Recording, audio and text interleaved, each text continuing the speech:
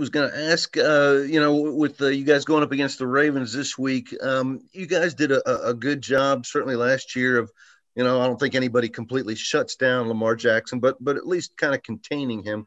What were some of the keys to that, do you think? And do you get a sense at all that other teams have followed that pattern a little bit this year? Not necessarily as far as the other teams. I mean, we line up a certain way, and other people kind of do what they do. I mean, I think for us, I mean, the guy is unbelievable as far as running the ball and throwing the ball and getting them, and they got great running backs and a good offensive line. So, it's a new year and new challenge. I mean, they're a little bit different, and we're a little bit different also. So, I mean, we just gotta figure out what's going to try to work to help us contain the guy. Sure. And one other I had on Jeffrey. I know the D in general has gotten a lot of snaps this season. Do you ever concern yourself with the amount of snaps that someone like Jeffrey is getting, or with a case like his, where he's a second-year guy, young, full of energy? Is that less of a concern in that situation? No, he'll be all right. He's got young legs, and we rest him when we need to rest him, and that's kind of it as far as Jeff's concerned. Thank you. Terrell? Yeah, Coach, how's it going? You look at how some of these teams are playing you with the quick passing game. Last week, it was like 2.3 seconds from snap to release. How do you work your guys into being able to defend that up front? Well, I mean, we gotta try to get our hands up and tip some balls, and which I think we've done a pretty good job of. But truly, when the ball's getting out that quick, I mean, it's, I know everybody wants the sack numbers to be up and all that. We're trying to win football games, so when the balls come out quick, I mean, we just got to do the best we can to disrupt the pass, whether that's a sack, a hit, or sometimes a batted ball is just as good as a QB sack. So does it literally come down to like working with the guys to understand, okay, I may not get home, let me realize that and match hands? Is that, what you're telling them? Yeah, pretty much. I mean, it's something that we spend a lot of time working on, ball disruption and getting our hands up and doing those things. So, and we've seen the results of it. I think we've gotten, as a defense, we've gotten our hands on a lot of tip passes, and some have led to some big takeaways, and we just got to keep doing a good job. And then when we get opportunity to hit the quarterback, we got to hit them. Thank you. Mm-hmm. If no one else has anything, I'll keep going. Yeah, go ahead, Terrell. Okay, with Larrell Murchison, how is he coming along? I know he had a really good camp.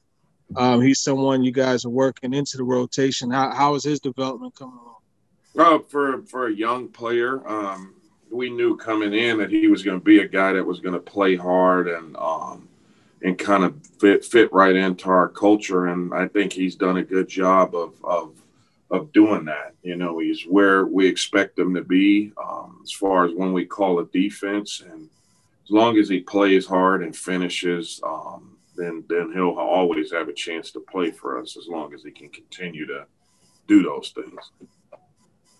And then obviously with Vic Beasley going, your NASCAR package is a little bit different, but when you get Clowney down there and maybe Roberson or Crawford, well, what type of advantages does that give you when, you got Simmons and those guys up front being able to get to the quarterback?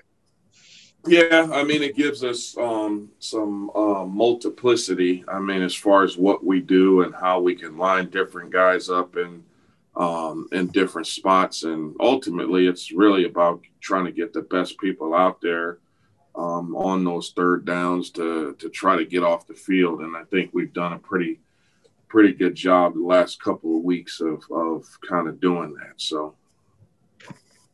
And then one thing I know you've worked with Sue in the past, watching some of the things that the Bucks did, they would do kind of like that psycho or amoeba blitz where he would stand up and be able to. You follow me?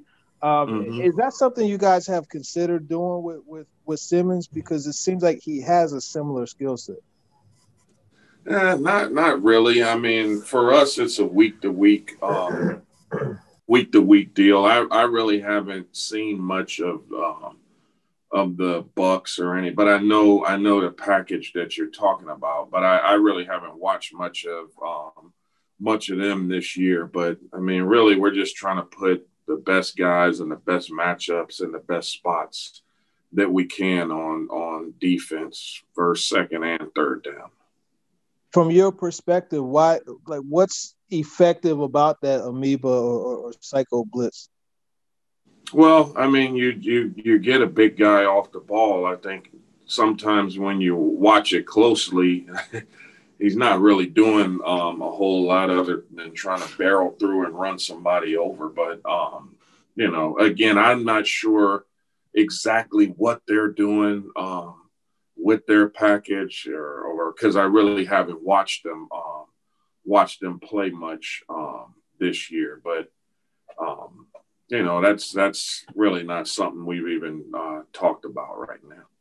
Yeah, and I wasn't talking about just the Bucks. I know the Patriots have done it. I've seen the 49ers do it back with Greg Minuski as well. I just meant like just overall from your experience having seen it. Yeah, and we've done it in we did it a little bit in Miami. I mean, sometimes you get a big guy with space running at those centers and guards. They sometimes freeze up because they don't know how to block them. And what happens a lot of times is the quarterback doesn't know either, and they get rid of the ball quick.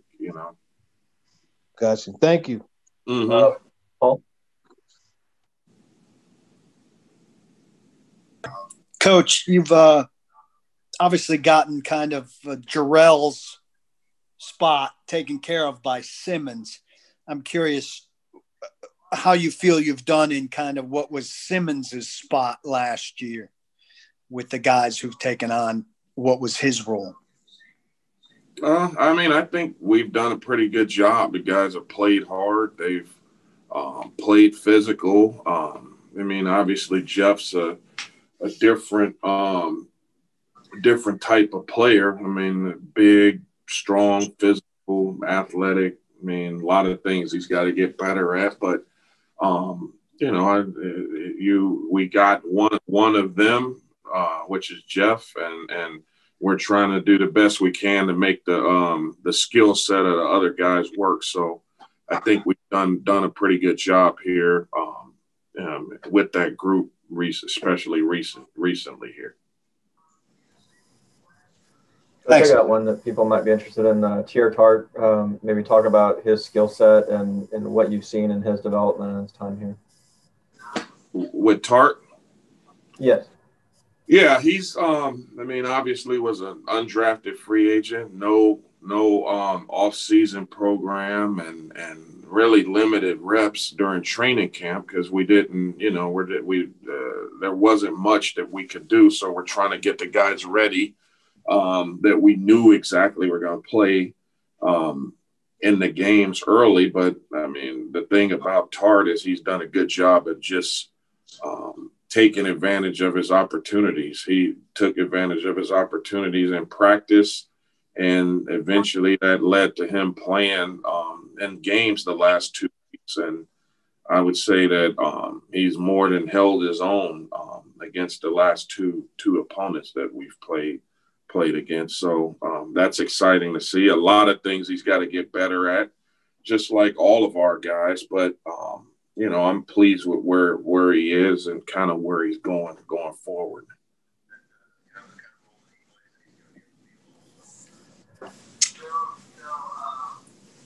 Coach, if you could hang with us for a second, I'll see if there's some other people that need to jump over from the other one. But hang on a second.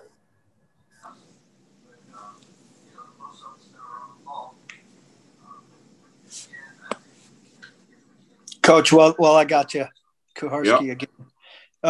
Just Jeffrey, if you could talk me through his obviously Flash is huge. His consistency in terms of affecting the pass as a rusher, as a pocket collapser, and as a rusher beyond getting his hands on passes, which he's obviously really good at. Where is he on that? I think he's done a good job. I mean, sometimes, especially when you're in the interior, you're not, it's rare that you get guys that are getting 10 plus sacks or 8 plus sacks in the interior, because there's ways to kind of take those guys out of the game with quick passes and turning the center to them and doing some of those things. But I would say, as far as what we're looking for, he's doing a good job of affecting the quarterback and forcing some bad throws and quick throws and just trying to disrupt the timing. So he's been a productive player for us in the run game and in the pass game. He helping other guys too in the pass rush, maybe moving the quarterback towards other people. Absolutely. I mean, again, when he's in there and he gets the opportunity, he's a tough guy to block one-on-one. So really, that's all you can ask a guy to do, is try to win his one-on-one matchup. And they're not always going to result in sacks. So we just got to keep on plugging away and getting better, which I think we're doing.